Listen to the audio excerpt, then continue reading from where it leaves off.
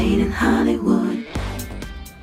From executive producer Dennis Quaid comes the podcast anthology series Bear and the Banjo, about an unlikely musical duo unwittingly changing the course of American history in every episode. Welcome to the Bear and Banjo show.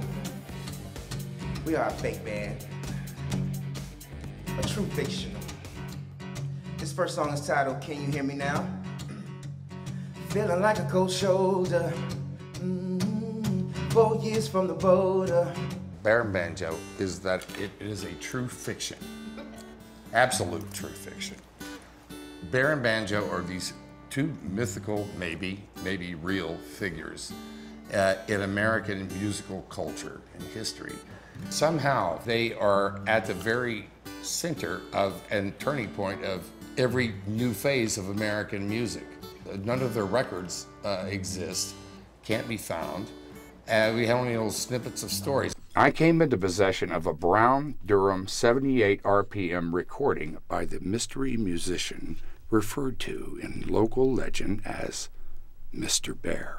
The story of music is the cities and the towns and how all those things sort of coalesce towards musical history, and I find that at any given point we could have found ourselves singing, auditioning in a boarding house for Ralph Pierre or the Lomaxes, or trying to make a quick buck in a card game with the mob and trading our publishing to save our lives, or later on it's my idea, it's like, hey man, all the great blues people have sold their souls to the devil, let's find someone who will like buy our souls, and like we fail at that. Music, how it was affected by the times, the place, it recreates the culture that was around at that time as well. A legend, a living legend by the name of Bob Dylan gave us these lyrics, and we were able to co-write and create a song and put melodies and chords to these words. Thank you so much, Bob Dylan. I know you can't hear me, but just in case.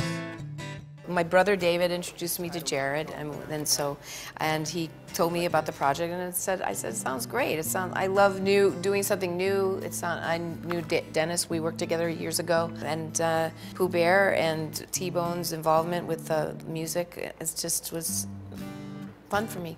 Like, she is someone who's been a muse of music as well. Like, we have creators and creating our own amazing art, but also the fact that, like, who are the people that get songs written about them? It's just a bizarre, like, intersection. So many cruel intentions fueled by hate, no sense of value to demonstrate.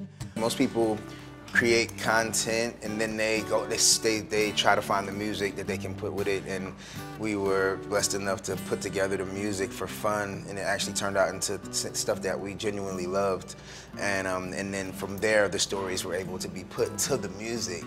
I do believe this is the first time that a record has ever been launched from a podcast, which is a backwards way of doing it, a brand new thing.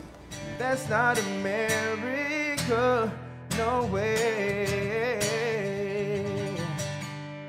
Thank you very much.